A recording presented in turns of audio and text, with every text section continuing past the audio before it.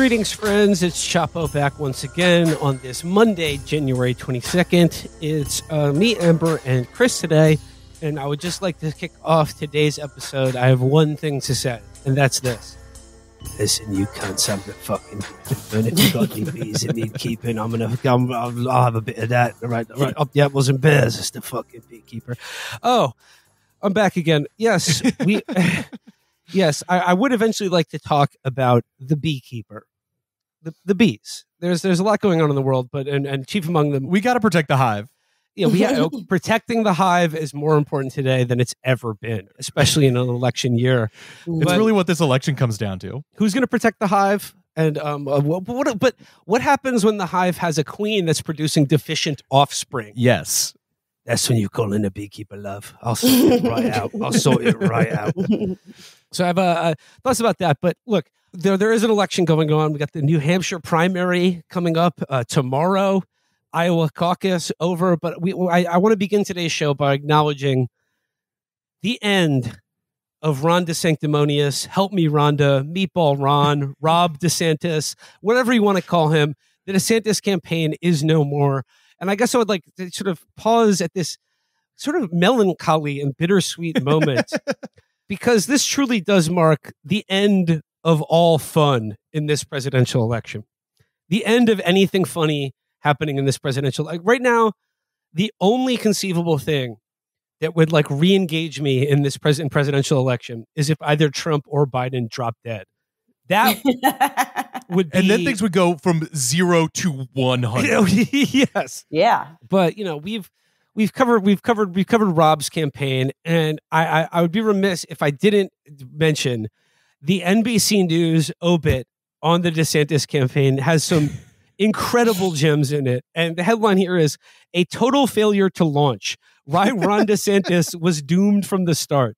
Muddled messages, hiring too many staffers, and even a puzzle. How it all went wrong for the DeSantis presidential bid. Puzzle is a weird addition because I was just sort of like, you know what? Glad they got something to unwind with. Yeah, it's a perfect surrealist cap to this whole thing. Before we start off on this, I'm coming to you guys from the People's Republic of Vermont, right next to New Hampshire, where right next to failed state, New Hampshire, where the psychotropic energy of a primary radiates through. And I have to tell you, I actually had a dream last night about Ron DeSantis's campaign collapsing, in which I was trying to infiltrate the rapidly deteriorating Ron DeSantis headquarters, asking them if I can take any of their recording equipment. For my own. It was like when Tony like, Wilson closed the Hacienda. Right? Office equipment, computers, musical equipment, take it all, use it wisely, let 1,000 Mancunians bloom. Good night, God bless. Yeah, exactly. Yeah. In my head, I thought it was I thought you were going to say you were having sort of like an administrative anxiety thing where you're like, you guys have to get your shit together and you're trying to coordinate their work. You were just going to producer brain.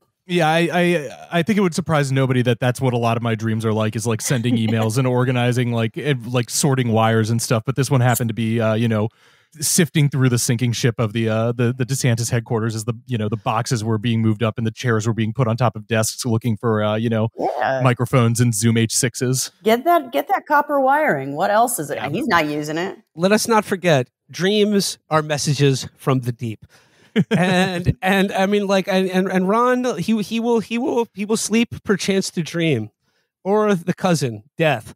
But okay, so here is like this incredible NBC, because like I feel like this is such a perfect capstone to like the doomed Ron DeSantis presidential campaign, and it really is funny thinking back to like 8-9 months ago when like everyone in the mainstream media was like, it's time to start taking Ron DeSantis seriously.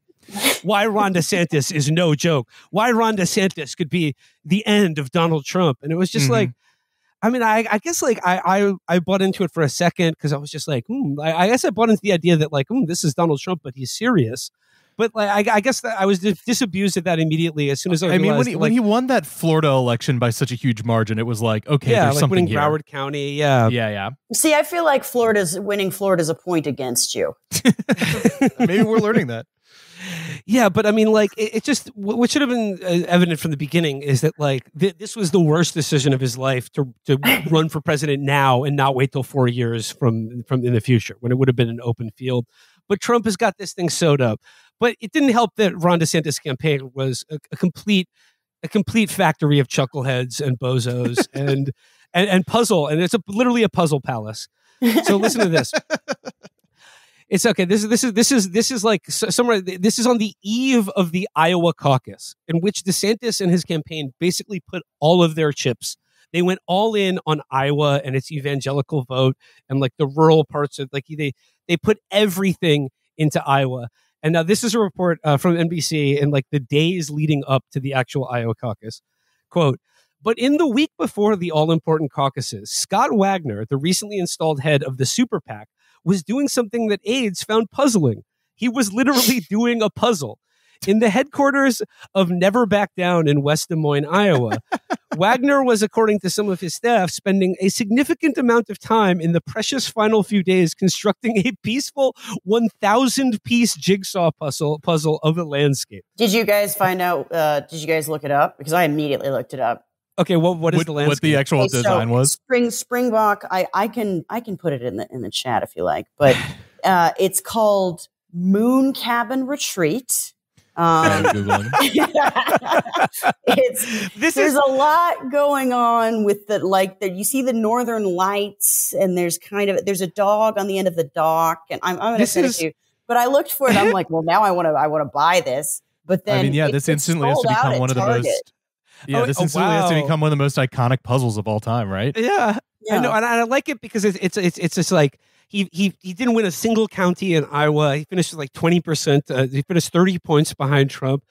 And the image of like peaceful cabin and moonlight is, I imagine, what they show you in like a Swedish euthanasia pod right before they gas you or whatever. Right. Yeah, it's a little bit the imagery of it, because there's a canoe. It's not quite the Rhine gives its gold to the sea, sort of like German romanticism, but it's kind of like the corny American version of that. Like it definitely feels American. It definitely feels very Thomas Kincaid. Yeah. I was going to say the Übermensch, the painter of light, and I wouldn't be surprised if that is a Thomas Kincaid painting. But so it goes on. It says, in a photo taken on January 9th, shared with NBC News by Never Back Down team member, others in the room were hunched over their laptops. And the photo that accompanies this, we should really make this the image for the show or the Moon Cabin Retreat. Yeah, just the Moon Cabin itself. I might do that. Okay, well, the photo itself is great. Because, indeed, you see two staffers on their laptops, probably grinding away, trying to doing the calls, canvassing, we've all doing done the calls. Those, yeah. And then this guy, Scott Wagner, the 1,000-piece puzzle has basically taken up about 3 tables worth of space in the headquarters of their Iowa campaign. And but it gets better. Because it goes on, it says, staffers are putting their dedication and devotion to electing Governor DeSantis, and they come in here, and then the CEO, the chairman of the organization, is sitting there working on a puzzle for hours, said a Never Back Down staffer who was there. Another Never Back Down staffer also said Wagner worked on it for hours in the week before Iowa. Here's my favorite part. In a comment to NBC News, Wagner noted that the office puzzle was there when we arrived and became a sense of pride for the entire team, and everyone chipped in for a few minutes to get it done. Okay, so when he said the office puzzle was there before we arrived, it will be there after we leave. The office puzzle is forever. You've always been the caretaker here, Mr. DeSantis. I feel like it got wrapped up with their sense of. I feel like it was like more of a Fitzcarraldo style, kind of obsessive thing. No, I think because every 4 years, a lot of office space gets rented out in Iowa as these campaigns move in, and things that used to be shoe stores get handed over to the Nikki Haley campaign or whatever. But in Iowa, you got to have a puzzle. You got to have a puzzle in the office. The puzzle's always been there, and of course, before man existed, the Moon Cabin Retreat waited for him. The perfect puzzle waiting for the perfect puzzle practitioner. But of course, the idea that this asshole was doing a puzzle that was already there instead, knowing full well that Ron DeSantis was cooked. And that's the other thing, the Never Back Down staffer is getting upset that he wasn't giving it his all or whatever. come on, everybody there knew Yeah. it was toast. It Also, was done. Never Back Down is literally like what you say before the firing squad executes you. Like it's what you say before you back down. It's a defeated person's like, yeah, I'm never going to back down. I'm definitely losing, but I'm going to take this lose. Like I'm going to finish the race. You really do have to think about what the headline is going to be when you concede the election, when you name your PAC. It's like entering the Iowa caucuses. We've just registered won't concede election PAC. 15 months later, won't concede election PAC concedes election. But you know, like the puzzle detail gave me that old time feeling. It gave me that old time feeling, and of course, it immediately conjured, like you've always been the caretaker here, Mr. DeSantis. It immediately, Brendan and I just started texting to each other, just going like. Sorry, he's got to share with Brendan here. He says DeSantis berating some volunteer, going, "Did you ever once think about my responsibilities to finish this puzzle? give me the puzzle, Wendy. Give me the puzzle. Did you know, Mr. DeSantis, that your son is attempting to bring an outside party into this situation? Did you know that? A former UN ambassador, a woman. A woman? And then finally, the last image I had of the DeSantis puzzle Overlook Hotel meltdown was, of course, the elevators to the DeSantis office opening and pudding spilling out. Just the sea of pudding. There we go. I do have to say, just in I tend to think highly of people in the whole. If you give them half a chance, they're pretty good. But like the fact that they just completely overestimated like being able to win on a culture war. And it's like people were just like, yeah, that's not a lot of there. And I think even the right now assumes that people are more bigoted than they are materially interested. And like DeSantis is never going to give like a speech like Trump's like barn burner at the trade unions consortium or whatever.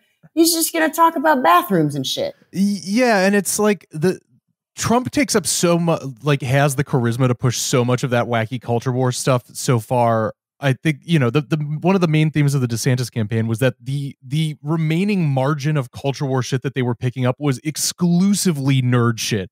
Yeah. Exclusively for like the deeply online people who make it their business to research the furthest edges of the culture war, as of course to the illustrated exclusion by of anything else. Yes, that you would this type of stuff that you have to go to like bigot school to learn. Yeah, you don't just like he's pick up. Grad student at least. Yes, exactly. That you don't Absolute just like pick up from the miasma. Nerd.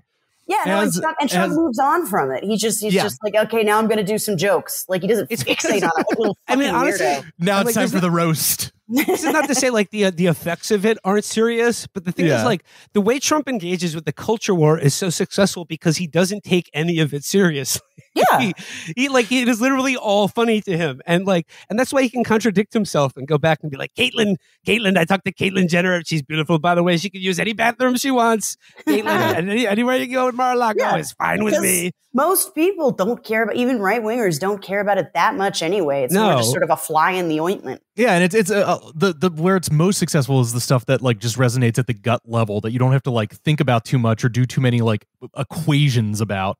Yeah, and of course, I mean, I tweeted about this yesterday, but this was all exemplified by my like. I think everybody has their own personal favorite moment of disaster of the DeSantis campaign, but mine, of course, was the bizarre Groyperfied Nazi video that his like shadow campaign of like the actual like Groypers put out on his behalf. That was the just absolute most reliable and capable people you can possibly imagine. Yeah, his like Waffen SS put together like the most internetified thing as possible. And that, I mean, again, like there are so many moments you can point out, but that one's the one for me of being like, oh, this is the nerd shit. This is not the stuff that's ever going to resonate with a mainstream. Deep internet. It's like buried in it's blue waffle SS.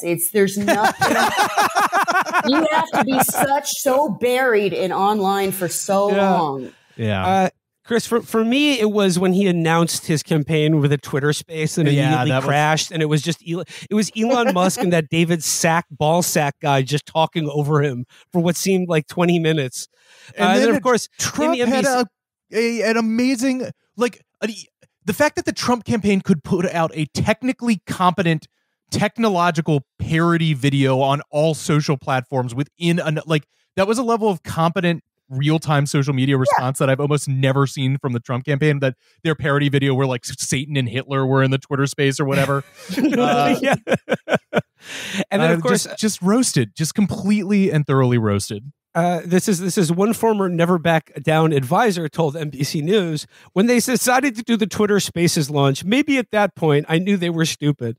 And there are some other great details from this. It says here, the campaign's top brass, including then campaign manager Janera Peck, top advisor Ryan Tyson, and Christina Pushaw, who was the architect of DeSantis' communications strategy. Okay, so she's to blame for the. Good to know. Yeah.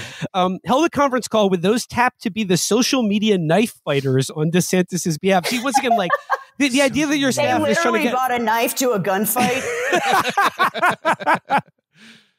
Just like a WAP, isn't it?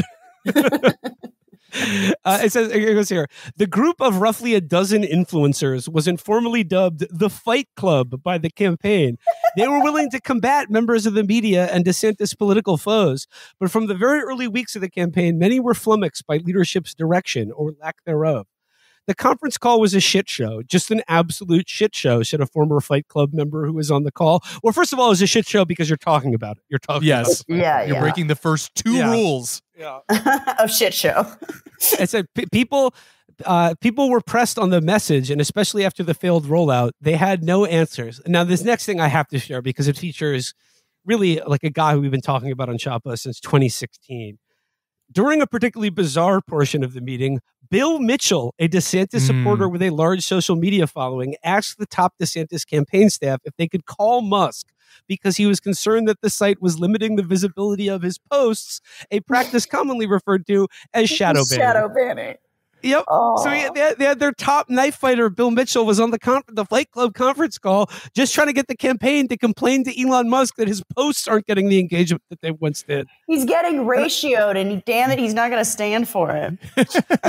And you know, like I gotta say, like it's been painful for me to see Bill Mitchell give his all to the DeSantis campaign and have them really shit all over him.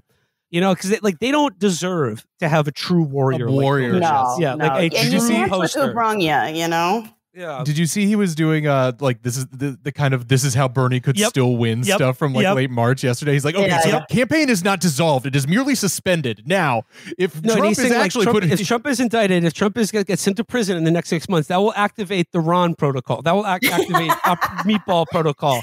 And then Bill Mitchell was just saying, I'm assuming Ron DeSantis is going to be Trump's VP, and that's why I will be supporting Donald Trump. I mean, I don't know if he said he would support Donald Trump because Bill has gone very hard against Donald, but I mean, Ron just endorsed Donald, so yeah. I mean, like, they got nowhere to go. It's Trump or no one. Donald. Yeah, Ron Donald. Yeah, it's. I mean, getting back to how depressing it is. I mean, the other thing I've been thinking about is now that the primaries are effectively over, is like how you are the add-on way you can tell that the primaries are truly over is how much it has shifted into hysterical pre-blaming the quote-unquote left for Biden's presumed failure online. Like that discourse really ratcheted up literally the moment that Iowa happened, and it was like, all right, this is over. It's like, all right, now we're already getting into what should be like fourth quarter discussion about the election, you know? Mm-hmm. Yeah. No, I mean, I've noticed, like, I mean, obviously, because, like, as I said last episode, everything's so on rails and we already know who the nominees are going to be. It's going to be Trump and Biden again.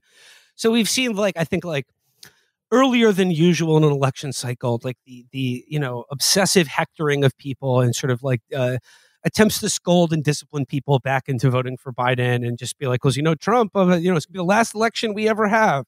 And to this, like, and I've noticed a lot of it lately. And I guess, like, to speak on that for a second, I would just like to say, for someone like me to say that I'm not going to vote for Biden in 2020, I didn't vote for, in 2024. I didn't vote for him in 2020, and I wasn't planning to do it again this time before he started murdering thousands of people.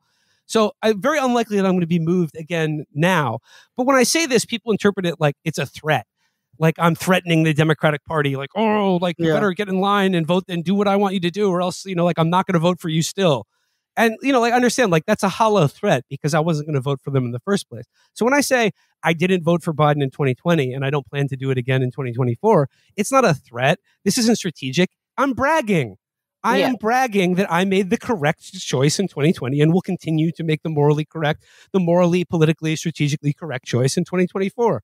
I don't think it'll affect the election one way or the other. I'm just, saying where I'm at. We get to make these choices on easy mode because we live in New York and California, where our personal contribution to the project is basically non-existent. You know, it is an aside to the discussion. And we also but again, it's live in the most Republican Democrat states. Yeah, like they're the most right-wing Democrats because they're so fucking big and wealthy.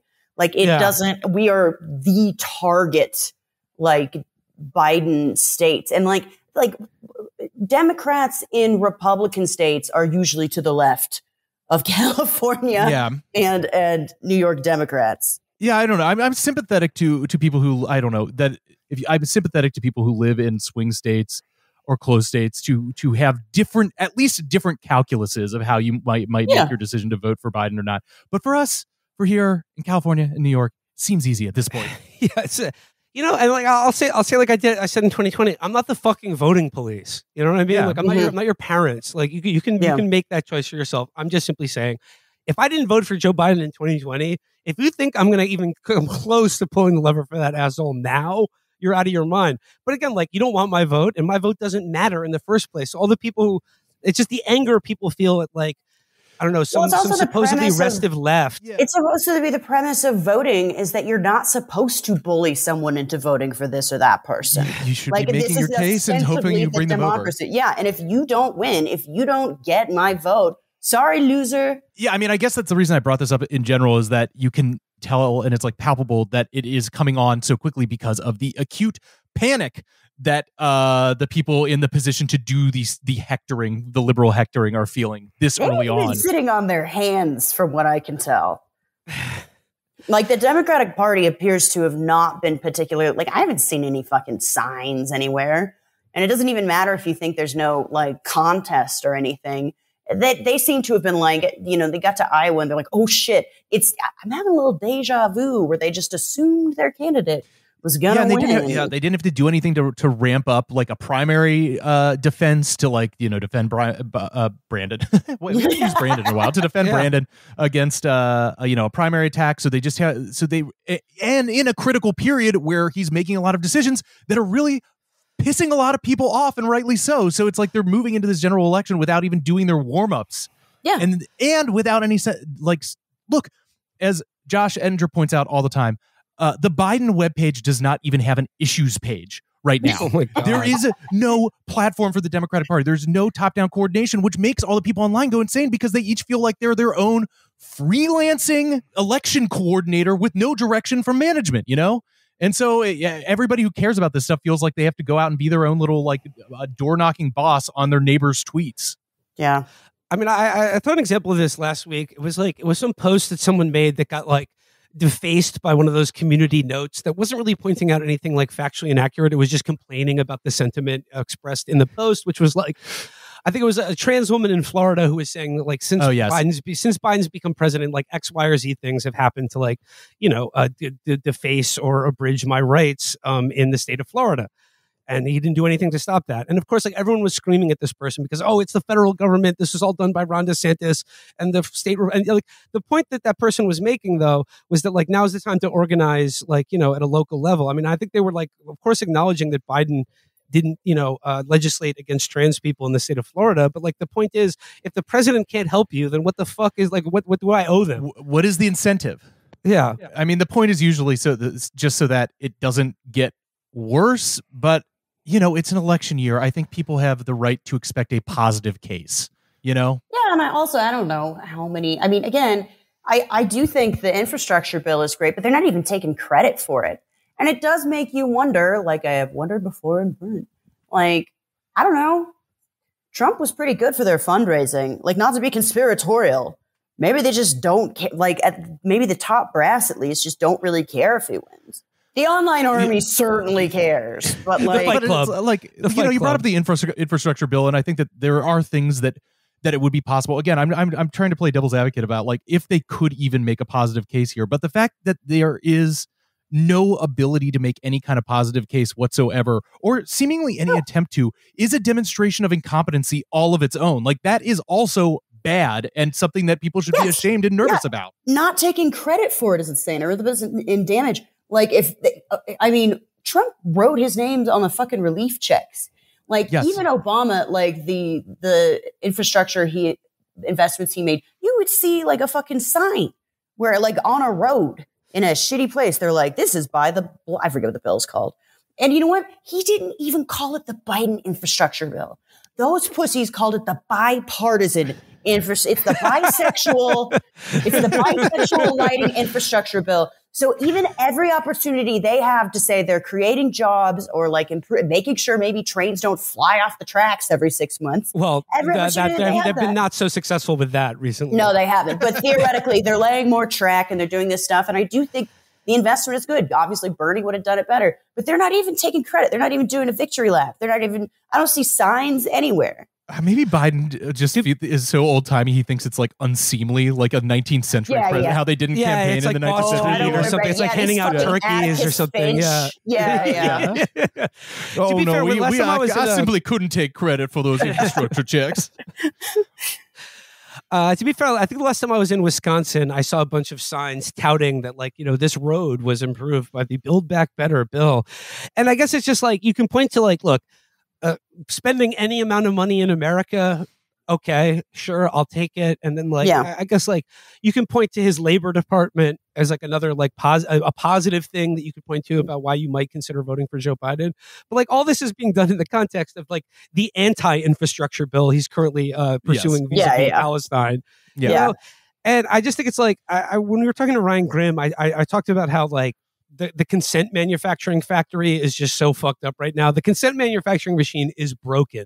The consent manufacturing machine does not go burr. It didn't work. It didn't work in fucking, like, the invasion of Iraq. Like, we kind of gave up on the fact that anything what can you name? Like WikiLeaks, like fucking Occupy.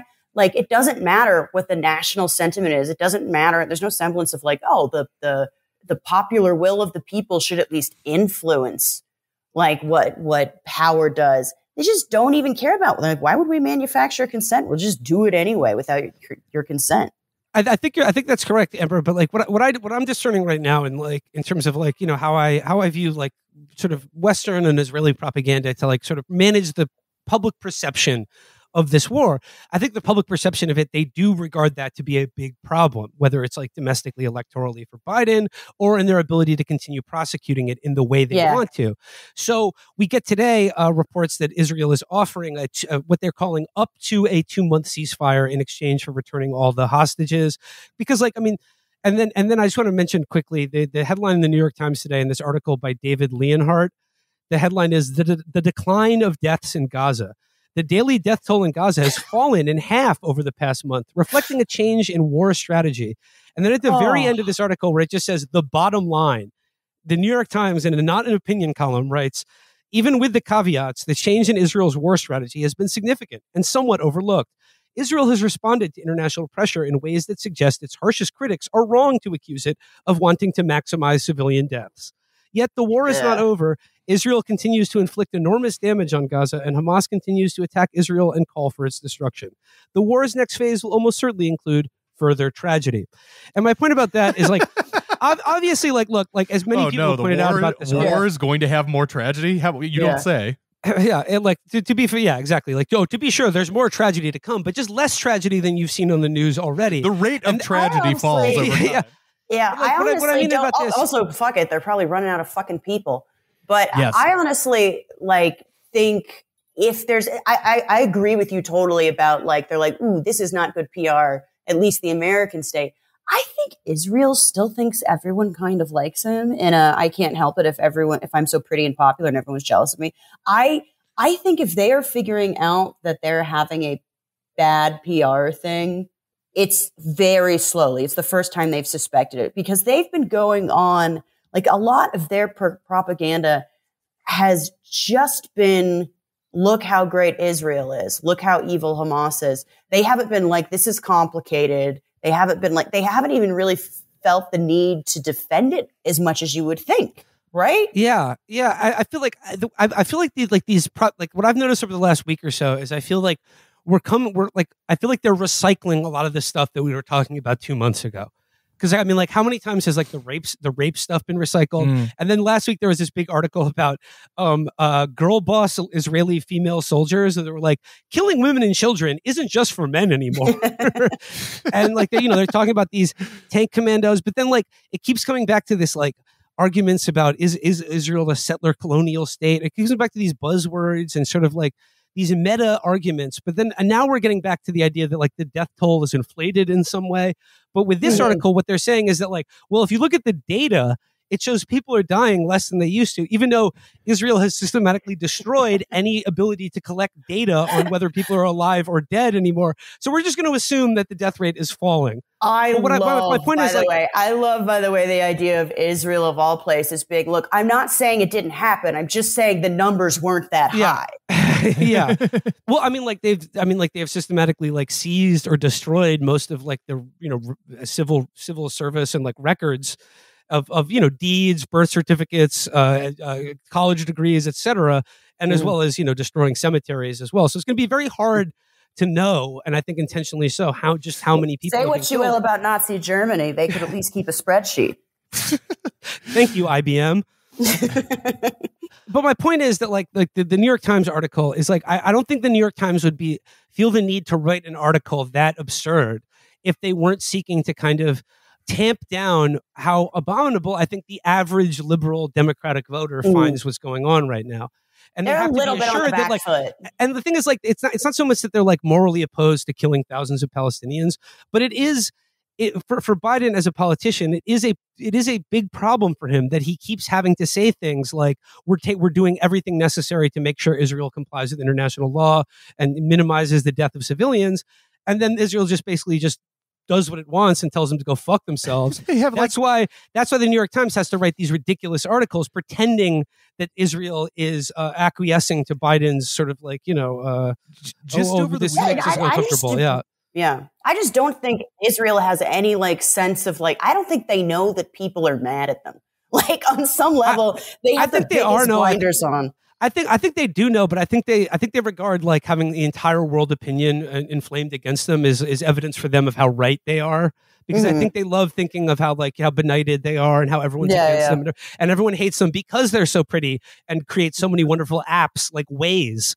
Well, isn't that perhaps like the effect of generations of internal and external propaganda that is reliant on the idea that the world's hatred of Israel is so severe and so constant that is why we must act in the way that we do, even if that was perhaps overstated in the past for the point of propaganda. It's a fight for survival every day. Remember when they were talking about like how many like anti-Israel states they had, and I think they named Jordan, which has like a 1/3 level child like poverty rate. It's like, oh no, not Jordan. But then like when that actually comes to pass because of objective actions, it's a cry wolf situation. There's no place to go. Yeah. Everyone's been saying we're a genocidal ethno state for years now, and and so if there is a genuine change in outside sentiment, which there appears to be, like along the lines of what you guys were just talking about, my mom, who is my usual gauge of like the general temperature of the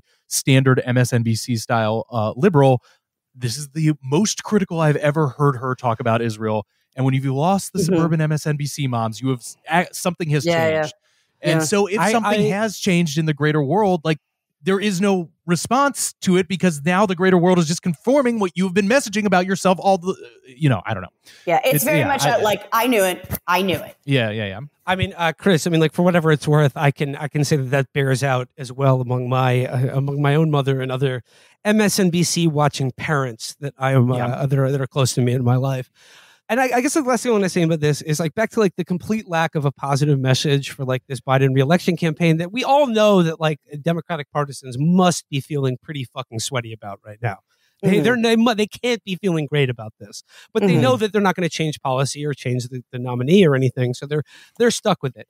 So as part of the scolding and cajoling front, I would like to mention just like the ever more intense invocations of Donald Trump and the MAGA Republican Party is like Adolf Hitler.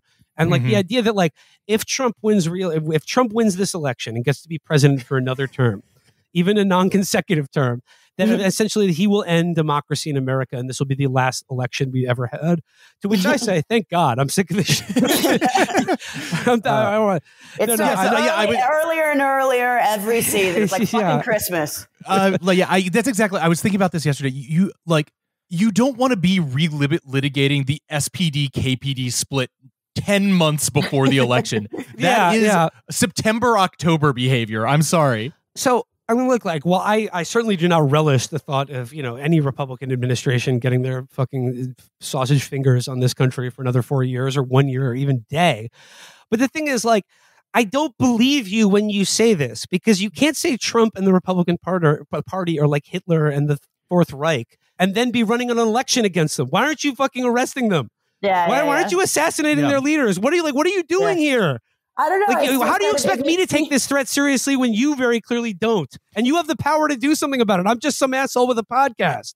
And that your response to it is to yell at strangers online rather than you petition the party that you yourself declare yourself to be a hardcore dedicated partisan of to change its policies.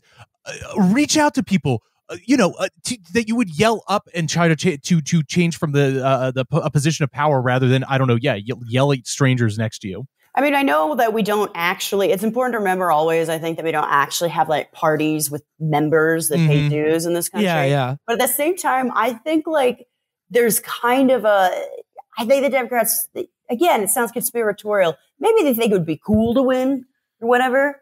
But at the same time, maybe they just have this backup plan where they're like, it's just way easier to just be an NGO. Yep. Yeah.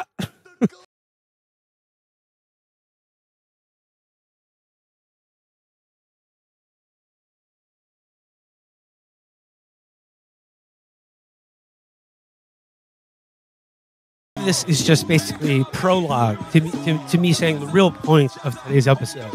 We need a beekeeper. Yeah. We need a beekeeper for tough times. We need a beekeeper. We folks, America needs a beekeeper. What we are saying is that we are looking at two, as Will has been saying, on rails, intransigent parties of equitable levels of corruption that cannot be affected from inside their own party mechanics, cannot be affected from inside their own membership, cannot be affected from really within society or the political culture at all. We need an outside force, an outside actor. That actor, Jason Statham. Yes. Amazing movie. I was telling them this earlier, but at the end, my boyfriend started clapping. The entire packed theater joined in like it was the fucking Cannes Film Festival. So yeah, so this is sort of a hybrid episode because we did see the Beekeeper this weekend. A little birdie told me we might want to get on this because on a surface level, how shall I describe the plot of the Beekeeper? As simply as I can describe it, basically Jason Statham plays a Jack Reacher-like character who takes it upon himself to pistol whip Pat Pepsis and the telemarketers crew because they're doing scams. Yes. Because they are working for Hunter Biden, who in this movie is the child of Hillary Clinton / Donald Trump. It is a very I would describe this movie. This is like the perfect movie to come out in January. Yeah. January is the real treasure trove when studios released all their best movies. And I saw this with Noah Colwyn, and I think he described this movie correctly when he said this is a 2-star banger. This is a movie that is not good by any stretch of the imagination, but it is thoroughly entertaining and it is a great movie theater experience. So fun. A classic 5-star, 2-star. I saw this. I think the January movie theater experience is good. I saw this at the exact, there are different movie theaters for different situations. I saw this at a local chain, not a multiplex, that used to be one big ass theater that they cut up into 4 small ones. This appeared to be projected onto a wall painted white, not a screen. We get it. You're in Vermont. And you're all sitting on tree stumps. Yeah, it was 4 p.m. It was me and Molly and the Wendigo. and a Wendigo, and a couple who appeared to be in their late 50s or early 60s. All four of us were doing the De Niro and Cape Fear laugh the entire time. You could barely see the screen on the shitty, really or the image on the shitty screen. Great experience. Did you guys freeze? And like a lot of people you might be asking, why the Beekeeper? Well, like, look, obviously there is a muddled, but like there is a political valence to the plot, but that does not mean that this movie has a political point of view, which makes it like all the. I mean, like because it has the veneer of what could be like a right wing action movie. Because David Ayer directed this, and like his career has been marked by one long prolonged act of fellatio towards law enforcement and the military, especially if they're corrupt and evil. But here's why this is a perfect Chapo movie, because this movie was written by the impresario, the auteur, Kurt Wimmer, director of Equilibrium. Yes. I don't think this movie is as good. It does not bespeak the same quality as Equilibrium, but it also features actor Josh Hutcherson, featured in the Morgan Freeman 60-second time travel movie that we just did with Brian. And also, just like Reversal of Fortune, it features the great Jeremy Irons playing a former CIA director. And I love in movies when Jeremy Irons tries to do an American accent, and he's like a former CIA director, but like when he was trying. That's the same thing with he does a hybrid Jeremy Irons. They like call it out at some point, being like, "Do I talking to Jeremy Statham?" Somebody saying, do I detect a hint of the British Isles in your voice?" He's like, "Oh, how did you? Oh, no. Some British Isles is hiding in your voice. Meanwhile, he's like a Dickensian chimney sweep." Also, another apolitical thing about it. There's a lot of action stars you associate with the right wing. Maybe a few you associate with the left. But, whatever. Chris, what's his name? You got Chuck Norris on the right, and then Steven Seagal sort of occupies this weird. Statham is unaligned. Like Steven Seagal's movies early on were very left wing, but now he like lives in in some former Soviet satellite state, and basically only makes movies for Vladimir Putin. Which I guess if you look at it from a certain angle, it could be looked at as left wing. But basically, like this.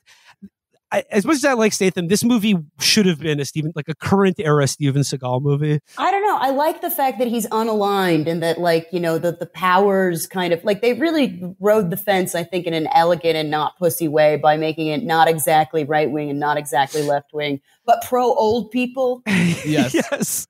Something that everybody can get behind. It's funny because there are like certain movies that don't have any direct political signifiers in them at all. It doesn't talk about this has all of the president's son, but are nonetheless political. And this has like every single thing is directly like the president's son is doing corruption crimes, and but has almost no political takeaway. But it's also, kind of beautiful the president has a completely self-financed campaign that she got through dirty dealing. So it's like if Trump was Hunter's mom. Hillary. Yeah. And this is like the president is like if Trump and Hillary got in the Brundlefly machine and you just like and had Hunter Biden as a son. Yes, and combined all the things that people find unseemly about both of them into one individual, where to the point where it's unclear what the critique is supposed to be, and that's what makes it perfect. I think the critique, if there is any, is that we're not nice to old people. Yes. Like, I mean, if you watch daytime TV, there are two commercials all the time. One, a medication that costs $1 billion for all these autoimmune diseases that people have now because they're miserable.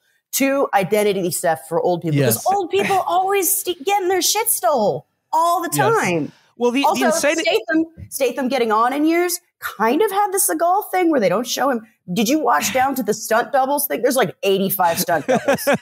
Like if he drank a cup of coffee, that someone was hired to do that. That man is getting on in years. Well, the inciting incident for this movie, which stars Jason Statham as a beekeeper.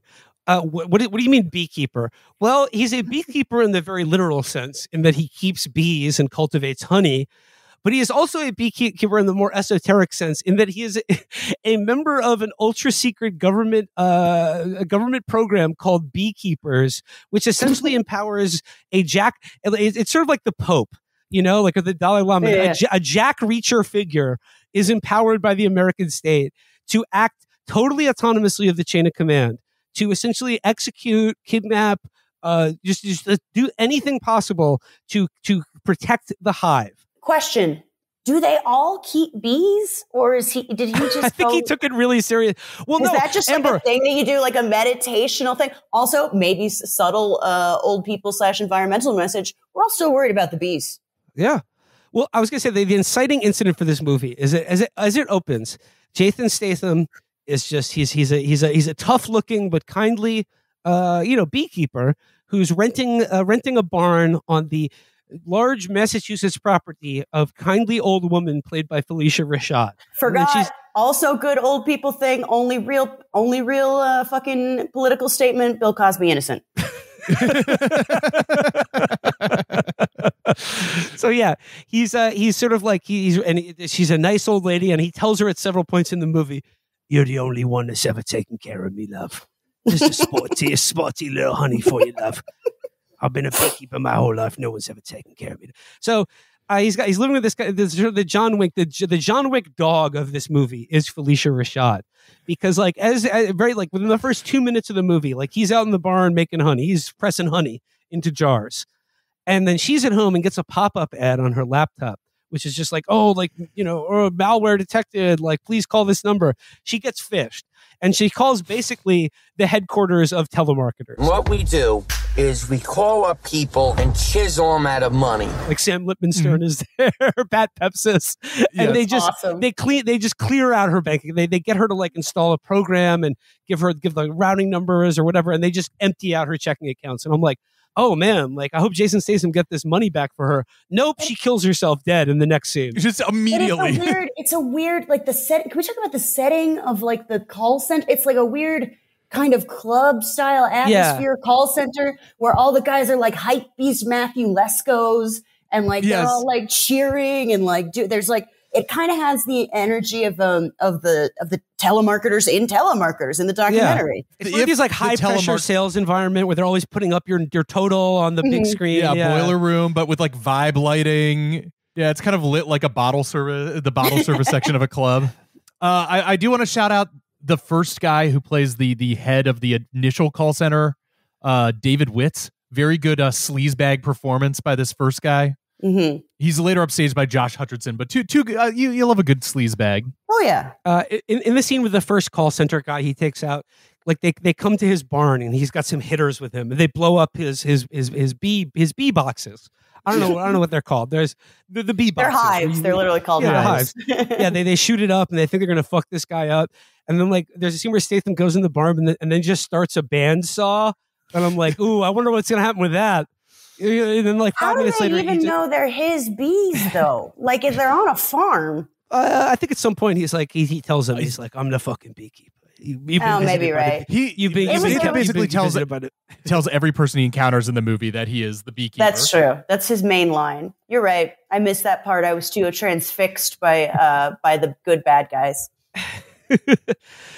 So it's like and then from there he attempts to follow the money up which leads him to a giant tech company that's just like runs hundreds of these like telemarketing sort of boiler rooms that just like steal money from retirees who don't have like living relatives or anyone to care about them, and they just empty out their bank accounts and use it to fund the presidential campaign of Hillary Clinton / Donald Trump. But Hunter Biden, like not his boss so much, but like his handler, like the person installed in the company to keep an eye on him, is played by Jeremy Irons, who plays a former CIA director who at one point like gets a bunch of like mercenary ex-Navy SEALs and Green Berets, and he's just like, and this is my impression of Jeremy Irons doing an American accent. You boys are all Navy SEALs or Green Berets. Compared to a beekeeper, that means you're pussies. You're nothing compared to he's doing the thing that like so now because basically all male Hollywood actors are British or Australian guys, they've gotten pretty good at doing American accents. But he's doing the thing that like older British guys do, and it's like when the Monty Python guys ever had to pretend to be Americans, they would just insert superfluous R's in their words. So it's like I'm Amerikaner. I am ordering a hamburger. Extra vowels and diphthongs. Yeah. Everything kind of goes, yeah. And like he keeps, and like Jeremy Irons' character is the one that is tasked with repeatedly explaining what beekeepers are to all the other characters in the movie, and he's just like, "I'm sorry, son. A beekeeper has marked you for death, which means you have approximately 5 minutes to live. If you've heard of a beekeeper, you're already dead." So did he used to fuck the president? Did anybody else pick up on that? Am I just assuming that? Am I picking up on sexual tension that isn't there? But I feel like he used to fuck the president. Yes, no, yeah, definitely. Okay, definitely. I'm just making sure. No, you did not for a reason. Yeah, because he was like, "Oh, you still think about me?" And she was sometimes. So yeah, like maybe in the ire cut, it's shown that Josh Hutcherson is actually Jeremy Irons' son. And that's why he takes such special care. I just wanted to make sure because I'm like, that's an insane detail that didn't need to be there at all. I will say though, I mean, I a few criticisms I have of this movie. Chief among them is that the worst thing that happens to Jeremy Irons in this movie is that Statham breaks his finger and just sits him down. And he's like, "Ow, that's it, that's it, what?" And and also at the end of the movie, spoiler alert, the beekeeper kills the son of the president because in the beekeeper mythos, sometimes when their queen produces defective male offspring, a queen slayer has to arise and the bees have to kill the queen. So when they started explaining this, I was like, the beekeeper is going to assassinate the president. This is going to be awesome. It's not called the Failson Slayer. But yeah, he does not kill the president at the end of this movie, which I was somewhat disappointed in. Might have been a little too political. They probably wrote it that way originally, and then they're like, reel it back, make it a commercial for identity protection. You can't kill the president. Yeah, doesn't matter which one it is. Don't do it. People in this day and age, people might get ideas. Yeah. But hey, any relative of the president, hey, it's open season. It's bee season. But why does it happen at a party? The party scene at the end was so weird. The most nonsensical thing. I mean, do you guys want to just like skip around and like hit things from, because there's so many funny details in this. The party scene in the end where it's like, okay, the president and her son are going to be at a party where it's like strippers doing House of Yes style carnival, like sexy carnival stuff with like club guys in shiny suits, but also like heads of state are there. Yeah. It was like a Cirque du Soleil, but like there was a guy that, I don't know if you clocked this guy, but he looked like Jocelyn Wildenstein. And then, they get to the fucking bad guy. Well, we'll get to that later. Well, no, Chris, I had the exact same thought because like towards the end of the movie, Jeremy Irons gets the brilliant idea to be like, okay, how am I going to save this dipshit Failson's life? He's been marked for death by a beekeeper. Heretofore, every wave after wave of like mafia guys and Navy SEALs, he sent them all home in body bags. So he's like, aha, okay. Let's go to your mother's like Martha's Vineyard retreat. And because she's the president, the sort of cordon of security provided by the Secret Service will prevent the beekeeper from his bee queen slaying duties. From keeping the bees. But yeah. But so like, when the president travels somewhere, like obviously like there's a lot of media, there's a Secret Service.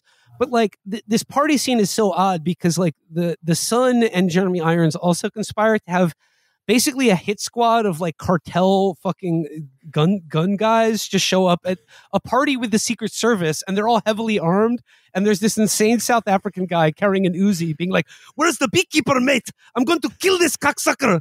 Yeah. And it's just like, I don't think the Secret Service would. That guy is British. He looks like Matt Gaetz. And then he's like actually British. He like with spent like shops. 6 years. Yeah. And I don't like his face. He has a horrible Matt Gaetz face. It upsets me. But I think he's cool. I think he's good for a sleazy mercenary. He spent 6 years. He was in South Africa until he was 6. And then they just forever hire him. I don't know, because I looked up, I'm like, who is this guy? He needs to be the ugly, scary guy and everything. Yeah. But no, he's the Nathan J. Robinson of South Africa, so it's ridiculous.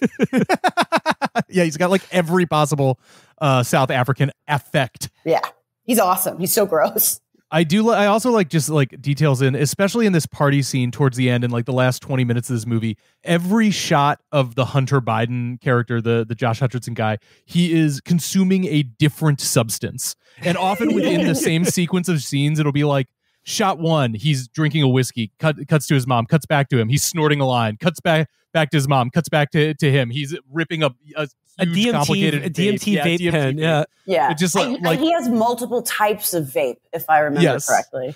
It's a really nice touch of with breaking continuity to just shove different substances in this person. Oh, we forgot that the fucking FBI lady, once again, old people shit.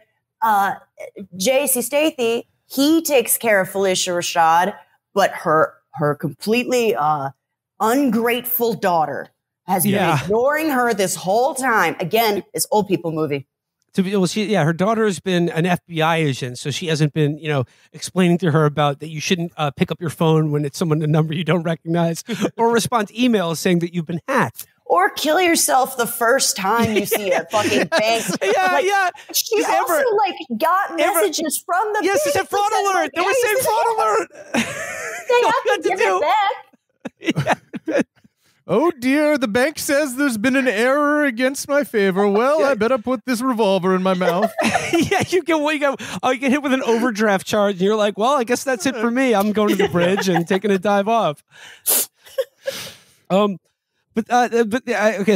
another part that I remember from the movie is when Jason Statham is talking to the FBI agent whose mother just committed suicide because the telemarketers called her up and it said, "We're asking you to donate now for officers killed in the line of duty."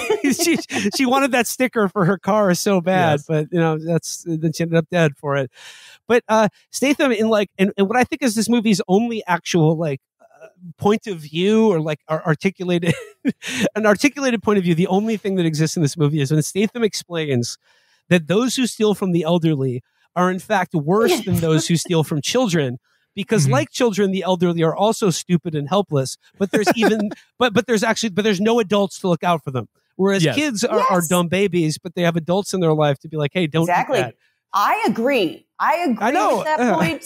I think that they should have to take a test every 3 months if they want to keep driving. I do think it's a huge sin to rip them off. You steal candy from a baby, that baby's going to get more candy later.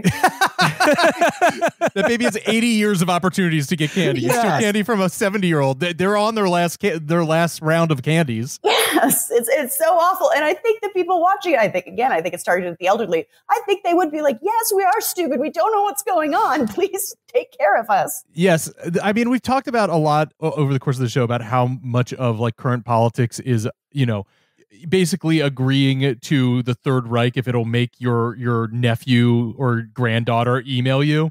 I think that if there is a political fantasy here, it's that the fantasy of having a super son or daughter who supersedes your lazy son and daughter and will not only call you back, but will in fact kill for you. And will not only give you a jar of fresh honey. And you get all the petulant, the revenge suicide of be like, I'll show them.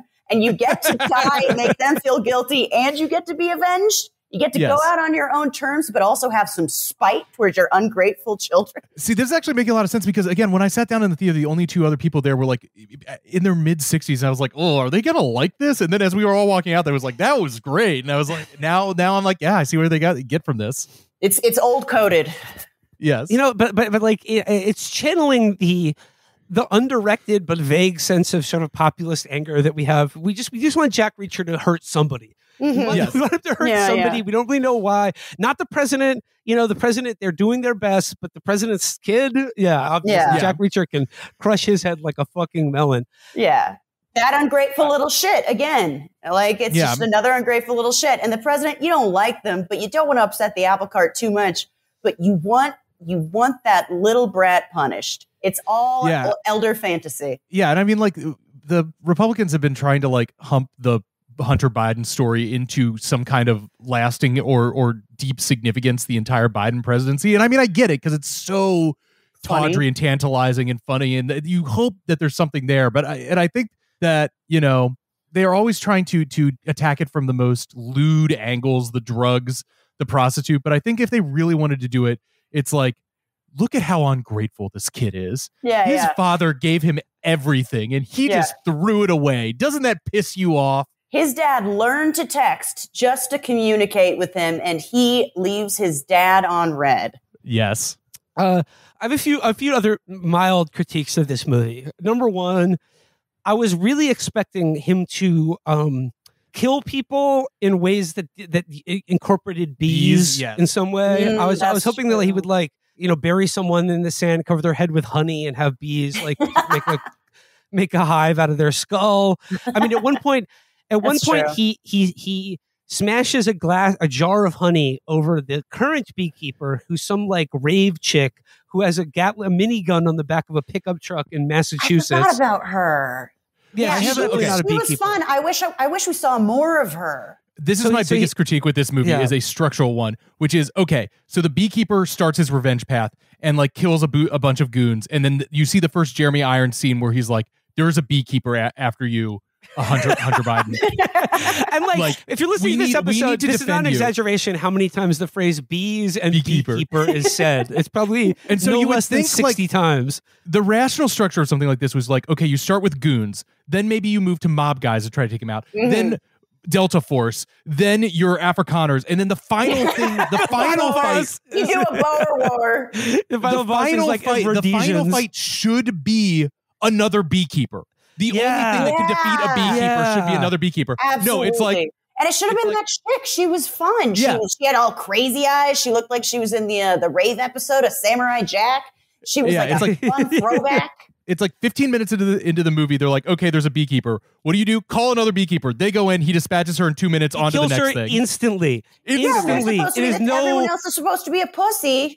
They're supposed to be the top. They're really undermining their. It's a huge structural flaw of the movie. I mean, basically, when Statham retired as beekeeper, there was a big drop off in beekeeper quality. Yes, and there's so many things like that are just never followed up in this movie, which I really appreciated, and I have to credit the filmmakers because in most other movies there would be okay, do you remember the fact that Minnie Driver was in this movie for about 2 seconds? A second. And she's the third billed lead on the credits. She is in 2 scenes in this movie, and her character never comes back or plays any role in the plot whatsoever. She just plays tiny second, very, very big actress. Also, I had a weird, is that Minnie Driver? Did she get a masseter reduction? I had to think 3 times, is that Minnie Driver? She looks weird, right? Yeah, I mean, I barely recognize her.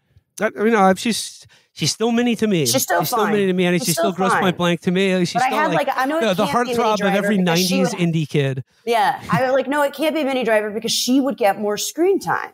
But no, it's her. No, she had no scenes. She had scenes talking on the phone with Jeremy Irons, and that's it. And wearing a really cool one, just straight up off the shoulder, elegant dress that looked like a perfume commercial for a second. But my biggest critique of this movie was towards the end, and one of the best scenes in the movie, just absolutely perfect action movie writing, when the Afrikaner mercenary has Jason, he has the beekeeper on his knees and he has a gun to his head and he's like, I'm gonna fucking kill you. You're a black or something like that. I know. No, and then the Afrikaner mercenary is you're such a hard beekeeper man, but it's they say, to be or not to be. And then Statham goes, I'll take to be. And you know what? There are so many opportunities there where he said how about plan B? Or, there's something there. They could have spent a little more time. I don't know. Yeah. Just going, I'll be. And then he unleashes the bees. Letter B. Yeah. But a solid, entertaining movie. Not enough bees for my to really kick it into a masterpiece. I would need more bees in this movie. But you know what? I'm hoping look, there is definitely the door open for a sequel, and it could be called 2B. 2B, yes. 2B. They blew their wad on that. Yeah.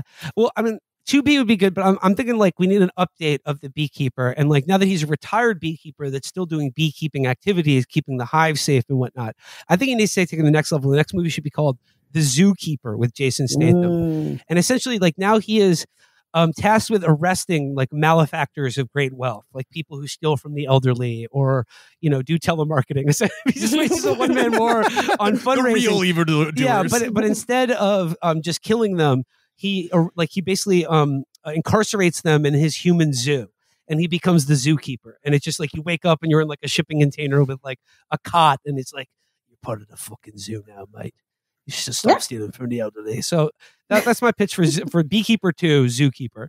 Yeah, our number, Hollywood. Yeah, I would just say, You know, I was thinking a lot about Lady Ballers when we were watching this and how like god awful the overt attempts to create conservative political comedy is. And I think that, you know, if you're an aspiring like media writer, TV or film writer, I think this is a good thing to write, because I would say if you want to write something with political, like a quote unquote political movie or political valence, the two things that you should challenge yourself to do is write something with either zero political signifiers that nonetheless has a political message, or where it's literally about murdering Donald Trump or Hillary Clinton, but has no political content in it whatsoever. It has all the political signifiers are in this movie with no political statement. Yes, it's exactly. really fun. I think that is, I think you will end up with something good, at least entertaining from that, because it's like, you know, it's all callback. You know, we love to see our guys that we see in the news, and we love to fantasize about what if Jason Statham like strangled them with a telephone cable or something. There's a really great sequence with Jason Statham punching a guy in the neck with a phone, like an office phone, so cool. like a terminal.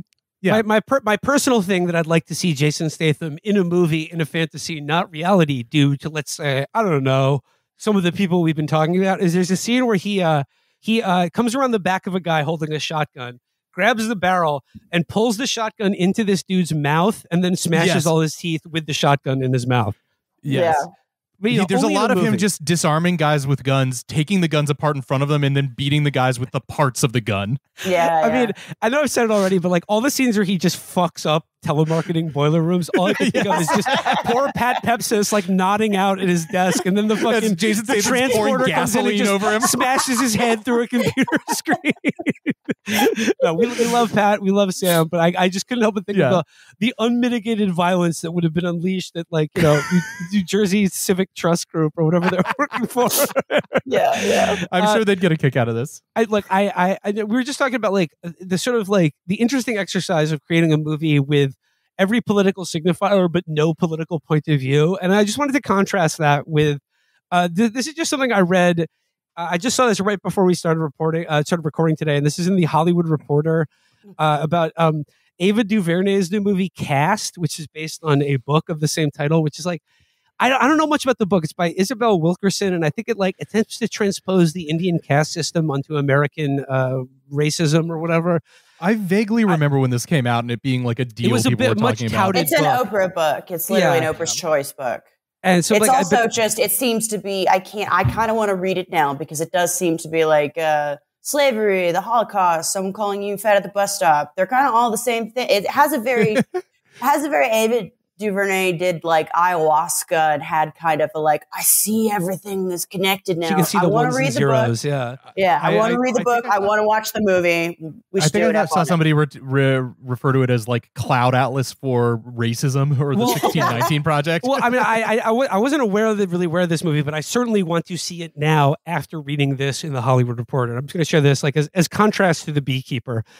Origin returns to Martin at the end of returns to Martin, meaning Trayvon Martin, at the end in a juxtaposition suggested by one of DuVernay's close friends, Guillermo del Toro. He was one of our biggest champions, and he came in and edited with us for a couple of days, says Averick. It was his idea to flash Trayvon Martin within the concentration camp scene. He was like, there's some kind of connection. When they put the clips up against each other, the impact was stunning. In the Holocaust sequence, a Jewish woman desperately tries to run after her son as they are ripped away from each other. Nazi officials wrestle with her to the ground and put a gun to her head. Echoed decades later by Zimmerman wrestling Martin to the ground. Even the composition of the footage was coincidentally similar. I just love the idea of Guillermo del Toro being like, I love my monsters. I love monsters so much. George Zimmerman. Yeah. Yes. What if George Zimmerman was a Mothman? What if he was Frankenstein? It's probably like, what greater monster is there? But I mean, you guys laugh, but like, those are all bad things. Yeah. And if that's not a connection, I don't know what it is. I just like, I think there's some connection here, but like, I saw this right before we started recording today, and like, Amber, to your point about like the Beekeeper having no message despite like all the things that seem like there's going to be a message, whereas this is like nothing but message, message. And I'm fascinated. I really do want to see this movie now because it sounds I mean, a really heavy-handed political allegory can be very entertaining. Yeah, especially when it's so ham-fisted that it thinks all of the bad things are the same thing. Because you had some sort of like, smoke weed once. I've found the unifying theory of the world movement. Just as when everything has to be every mess. Eva DuVernay said something like to the effect of, and I'm probably butchering it. I think people should focus more on what I say and less on how I say it. And I'm like, that was in a New Yorker profile. Yeah. You make movies. I don't know. Was this not the longest Hollywood Reporter article you have ever read in your life? I only saw the clip about Guillermo del Toro being like, we need some Trayvon in this Holocaust scene. Yo, editor, can you dial up the Trayvon slider just a bit? She said they didn't hire actors for the low cast, for the I think it is. The low cast people. And my first thought was like, did you pay them? I'm sure they did. I'm sure they paid all the actors. I'm sure they paid all the actors. That's the thing. She said they weren't actors.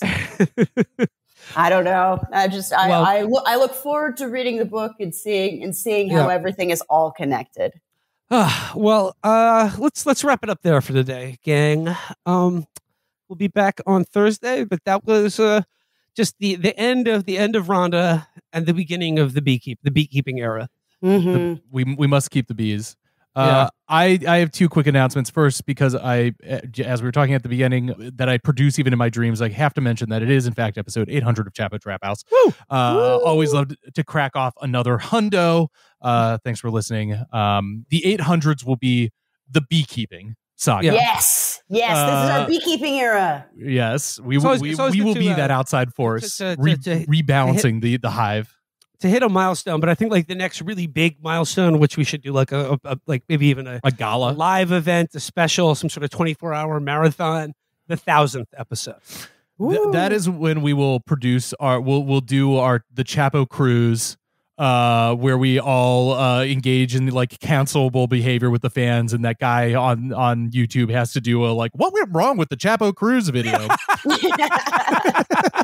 I think it would be great. I think it'd be like Sea Org. Yeah, exactly. read the Terry Southern novel, The Magic Christian, to find out what the Chapo cruise will be like. And then, as I mentioned last week, I am going to be appearing at the San Francisco Sketch Fest this Wednesday with the Talking Simpsons podcast. Shout out Henry and Bob. Yeah, shout out Henry and Bob. We love them. And we'll be doing March vs. the Monorail. I'm going to be reciting, even though it's very tangentially related, I will be reciting Trouble from Music Man in its entirety. And details for that, I think it's at 7:30 at the Gateway Theater, I think it is. But details for that will be into the description. Hopefully see you there. All right. Okay. Well, we'll be back on Thursday.